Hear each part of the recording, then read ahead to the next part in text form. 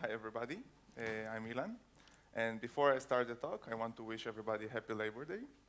And to mention that today is also Yom HaZikaron, which is the Israeli Memorial Day for the fallen soldiers of terror attacks and wars. So happy holidays, and let's remember all the fallen soldiers.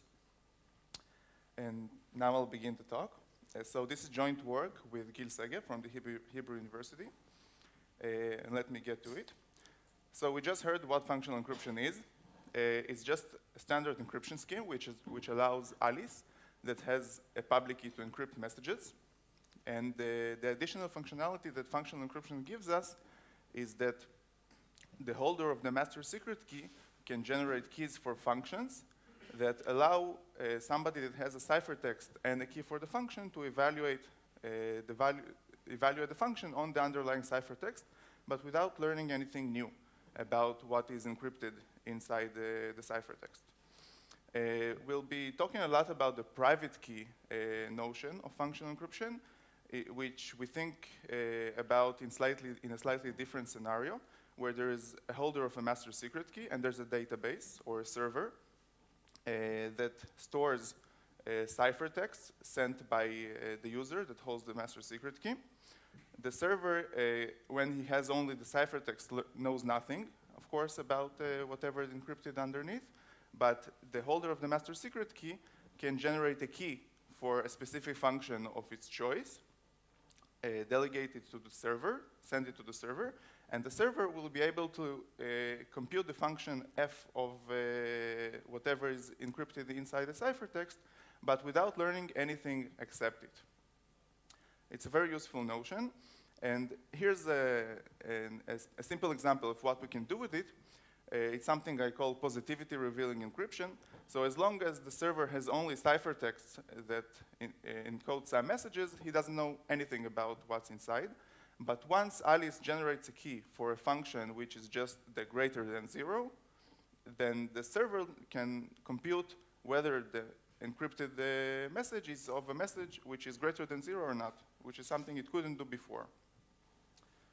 The security that we'll be relying on is what we call indistinguishability-based security. And it says that the server is given a list of functions, f1 to fl, and he sees a bunch of ciphertext corresponding to messages m1 to mk. He'll be able to learn fi of mj for any I and any j, but nothing else. And the nothing else is the standard indistinguishability-based security notion. What do we know about this primitive? We know quite a lot about it, and the highlights are the following three constructions. There's a very simple construction, or it's of the sort of garbled circuits and stuff like that, that gives you some sort of limited functionality, and specifically it gives us a bounded number of functional keys, and the ciphertexts are quite long in some sense.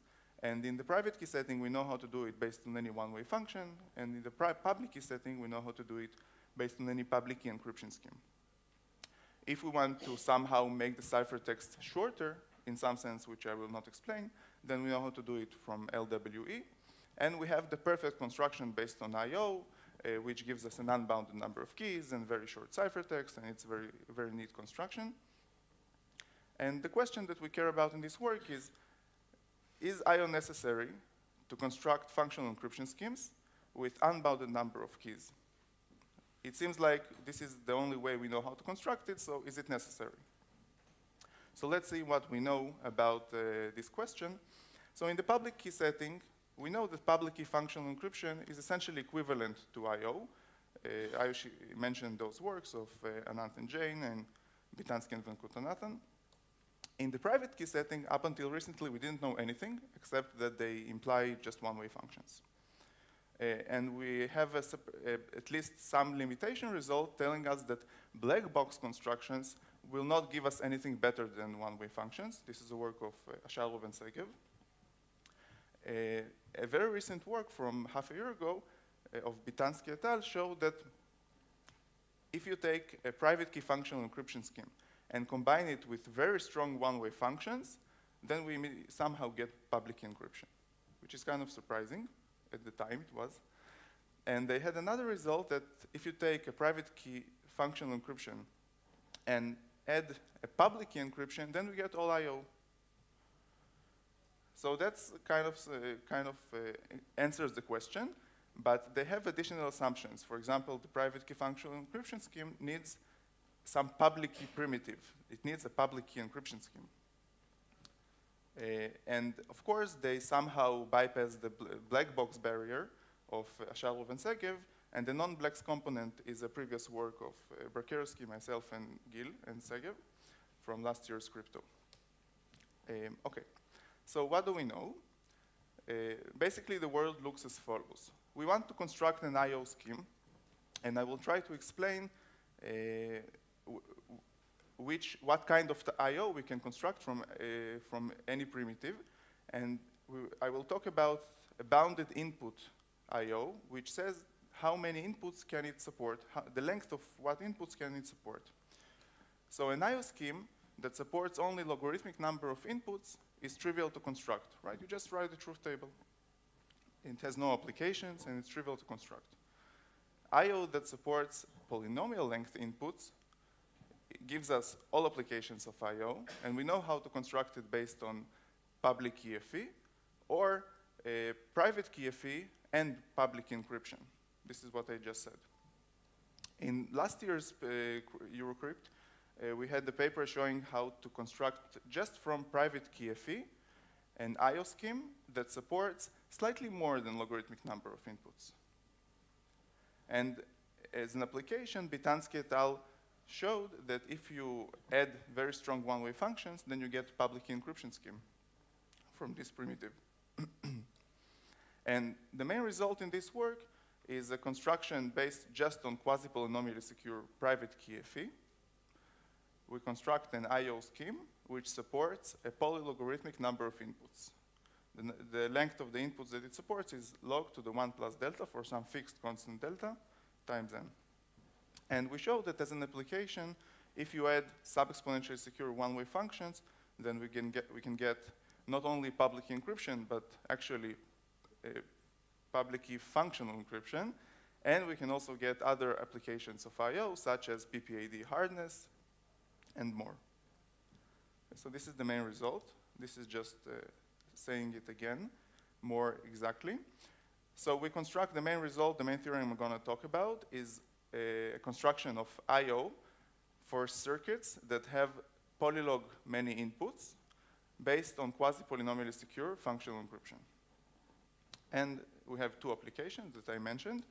And recently, last week, Kitagawa, Nishimaki, and Tanaka uploaded a paper proving that private key FE implies full-fledged I/O. It seems it improves over our theorem, but their techniques are completely different. And I think this is still interesting. So let's see what the applications gives us, at least in terms of assumptions. PPAD hardness is a very important question. I will not define what it is, but it is very important. And what we know so far is constructions based on strong assumptions, VBB, I/O, public key FE. And our work shows that basically you can get the same application, PPAD hardness, but based just on private key FE with quasi-polynomial security. And a very cool open question, which is on this matter exactly, to prove hardness based on weaker assumptions. I think that's a very important question. So let's dive into our construction and proof. So we work using the notion of a multi-input functional encryption scheme. This is an underlying primitive, and let me define what a two-input functional encryption is. So it's very similar to a single-input functional encryption in a private key setting, where there's a player Alice that has a master secret key. It can encrypt messages, M1, M2, M3, and so on, and send them to the server. And at some point in time, it can also generate a key for a function f, but now the function f gets not a single message as input, but two inputs as input. So the server can learn f of M1 and M2 for every ciphertext of M1 and M2.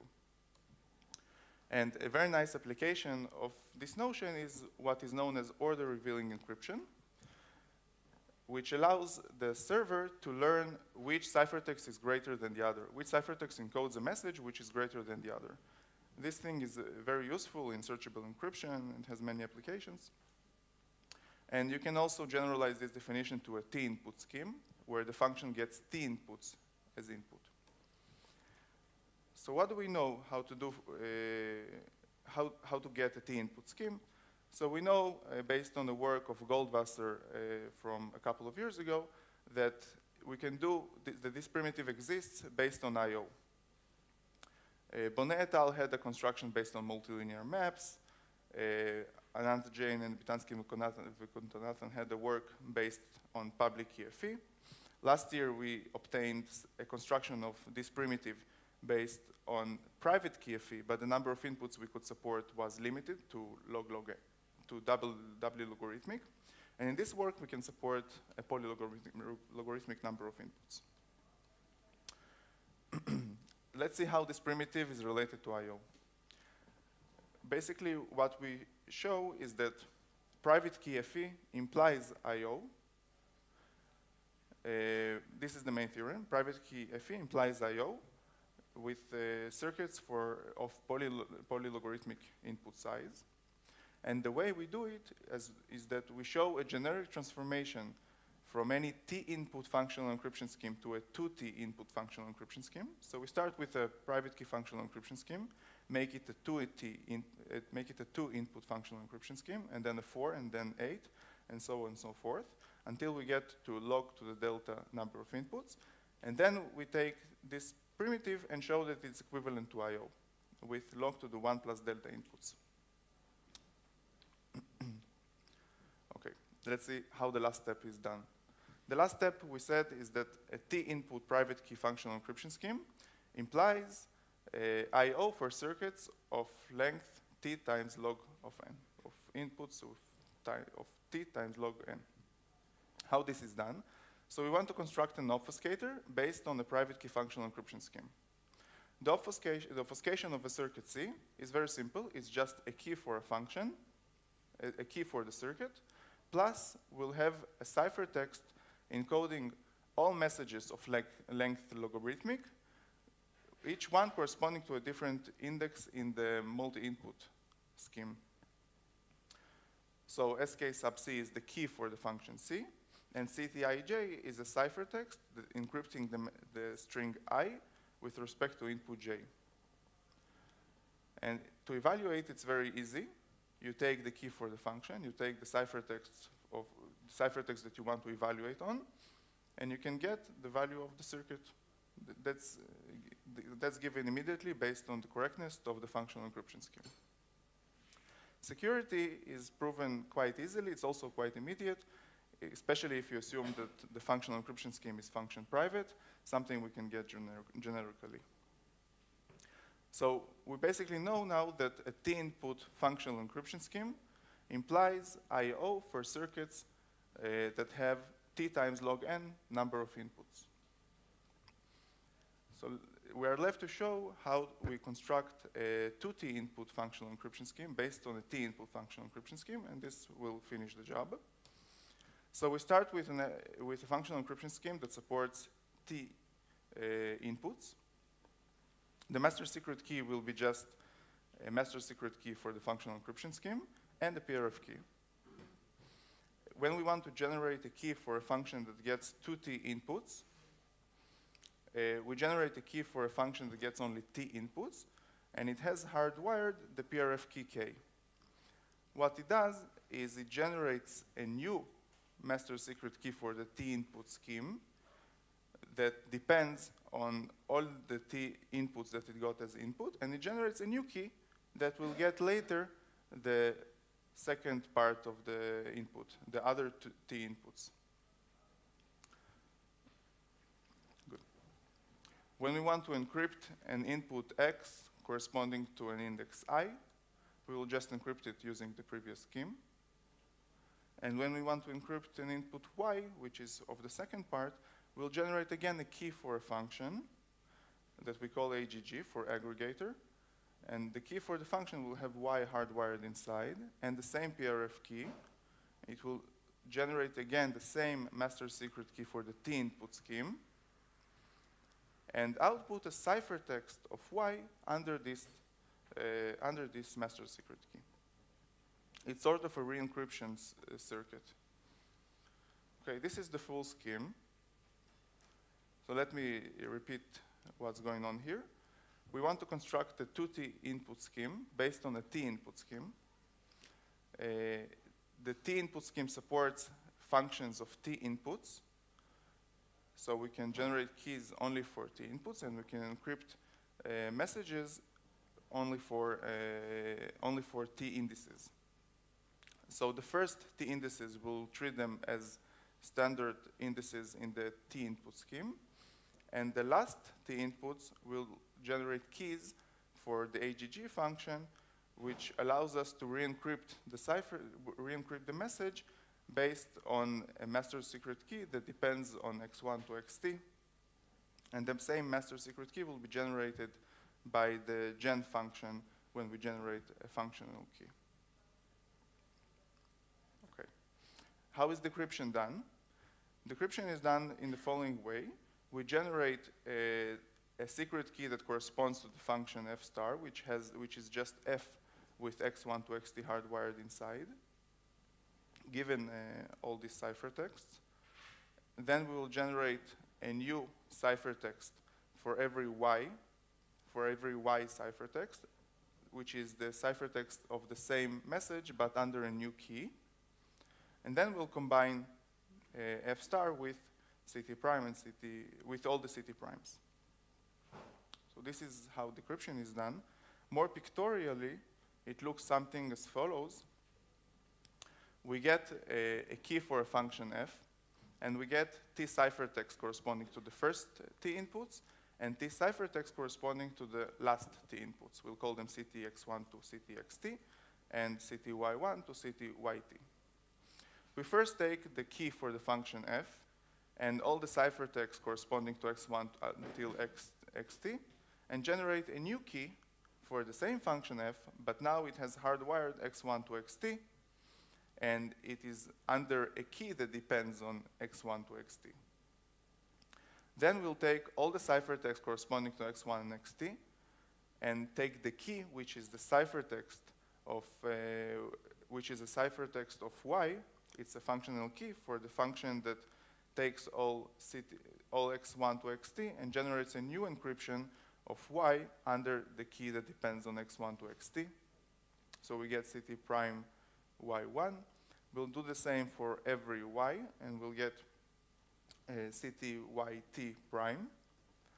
And now we take again the key of f star with the ciphertext of y1 until yt, and get the value of f on x1 until xt, and y1 until yt.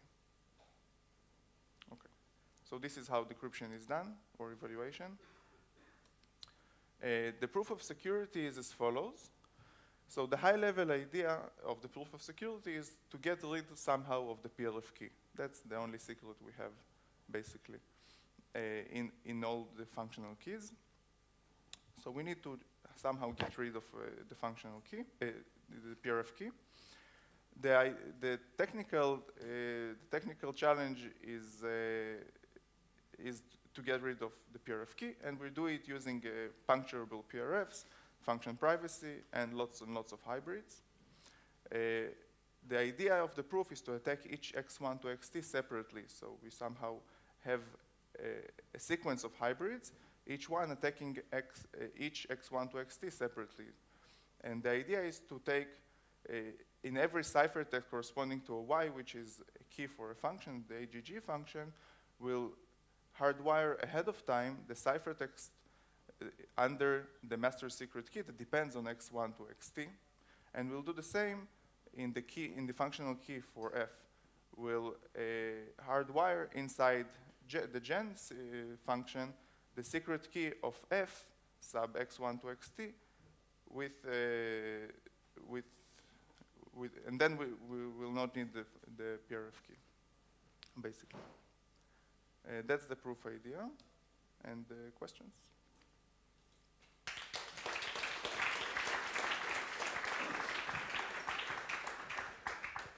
Questions?